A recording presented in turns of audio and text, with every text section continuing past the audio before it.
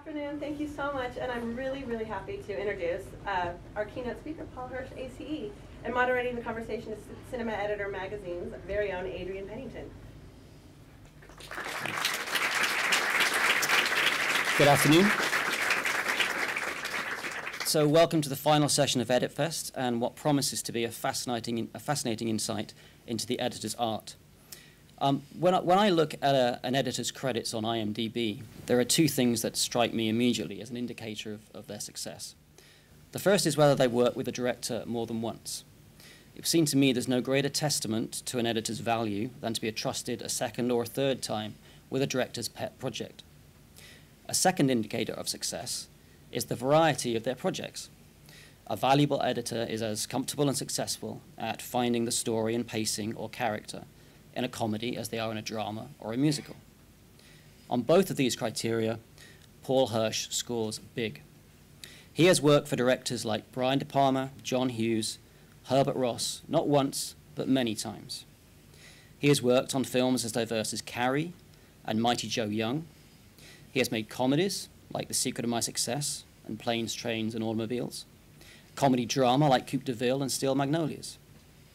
He has crafted musicals like The Fighting Temptations, Phantom of the Paradise, thrillers like Raising Cain, horror such as Obsession, science fiction with Source Code, fantasy with Warcraft, action blockbusters like Mission Impossible, Ghost Protocol. Paul's also an additional editor on Baz Luhrmann's Great Gatsby, provided his expertise uncredited again on Life of Pi and World War Z. He also made Star Wars and The Empire Strikes Back. That is one heck of a career. So we're delighted that Paul is able to share his time with us today, taking his time away from editing Tom Cruise and Russell Crowe in The Mummy. So welcome to EditFest, Paul. Thank you very much. So I'm delighted to speak with you, and I'm particularly eager to hear your insight into the clips that you've chosen to present to us today. Okay. But I think it would help frame our discussion if you could describe for us what editing means to you, how you feel you fit into the filmmaking process. Okay. Well, first of all, I want to say it would be presumptuous to think that I could offer any new insights into editing. It's a subject that's been talked about and written about so much. And there's in fact, over 100 years ago, there was a writer named Ricciotto Canudo who wrote about cinema as the seventh art. And he talked about the first six arts being the arts that reflect rhythms in space, by which he meant painting, sculpture, and architecture, and rhythms in time, which included dance, music, and poetry.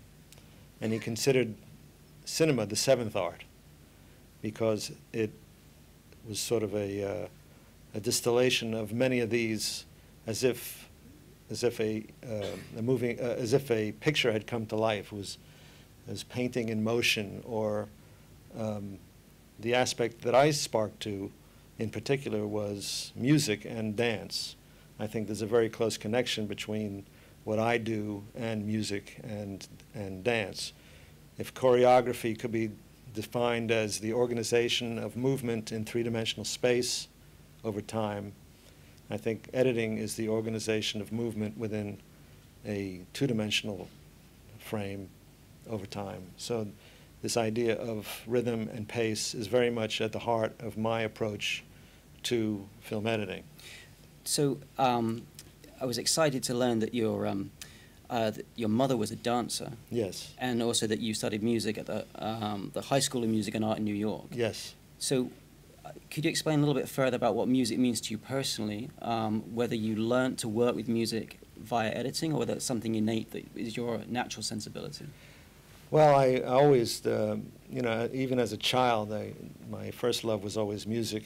And I guess because my mother was a dancer, I used to dance a lot when I was a kid. I remember we had a big round mirror, I guess it was from some makeup table or something, leaning against the wall, and I would put on records and dance in front of the mirror and imagine myself to be Gene Kelly or somebody. I remember we lived in Paris when I was a child, from ages of 3 to about 8.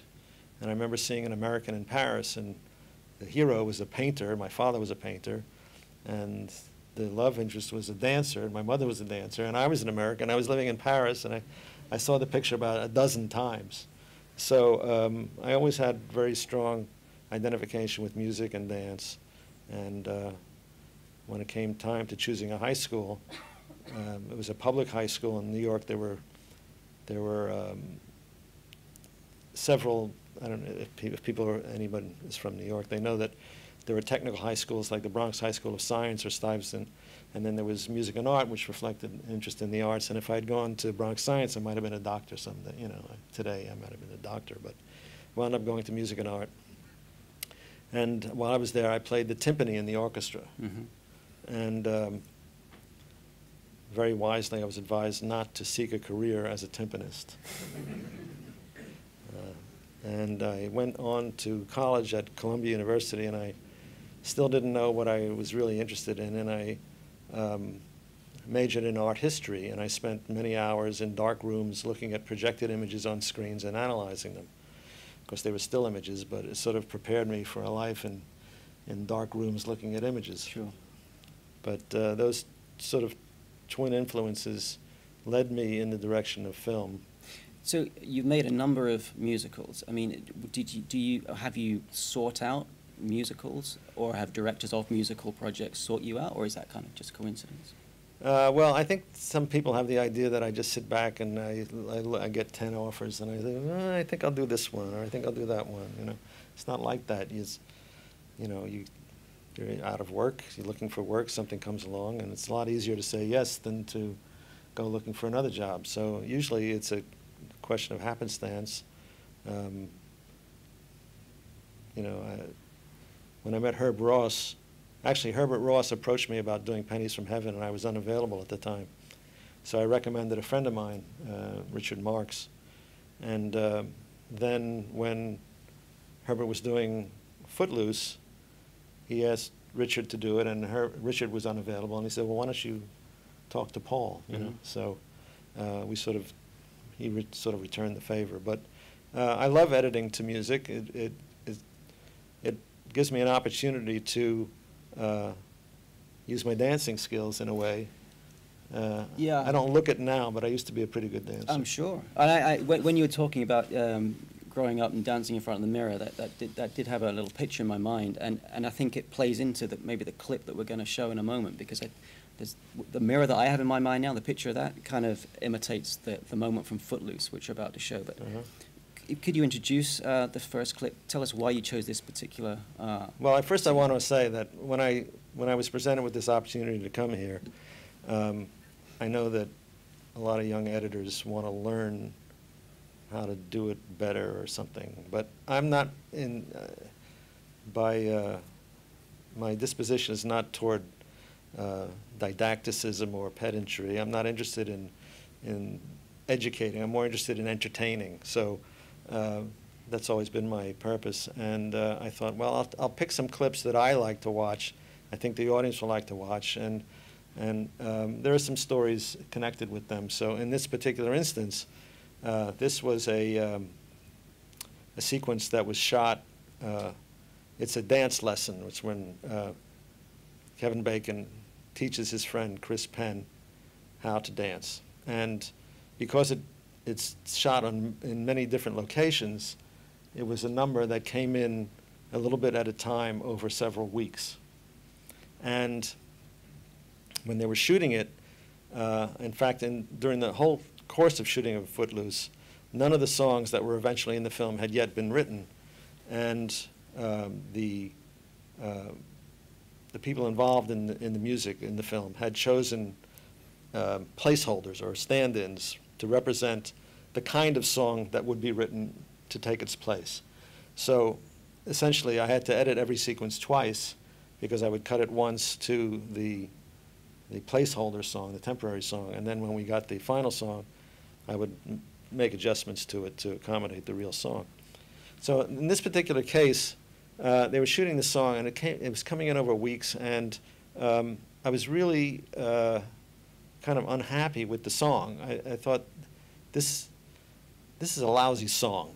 And they were shooting it, and my frustration was that it was kind of slow and draggy. And now they had shot all this footage to this tempo that we had to live with, because you can't change the tempo. At least you couldn't when it was on film. Now you could play tricks, but in those days you were stuck with the tempo that you shot with. So we said to Dean Pitchford, who wrote the screenplay and wrote the lyrics for many of the songs, I mean, look, Dean, this song, this is a bad song. He says, no, we tell you this is a hit. You know, no, I'm telling you this is a bad song. You know, they said, well, we're stuck with the tempo, so we had our music editor find songs in the same tempo, and he said, see if you can find a song that represents what you think the song could be like. Okay. So first, let's play a little bit of Somebody's Eyes, which is the song that the sequence was shot to. Okay, so that's enough. So it's a lame song. It's a lame song. So we thought, well, what can we, you know? So the song that we came up with that actually has the same kind of draggy tempo was a song by Michael Jackson. If you could play that, please. Okay. That's enough of that. So you hear the difference. I mean, this song has life, you know. It was exciting and had life. So we said, write something like this, you know. So they did. So here it is. So this is Footloose. Let's hear it for the boy.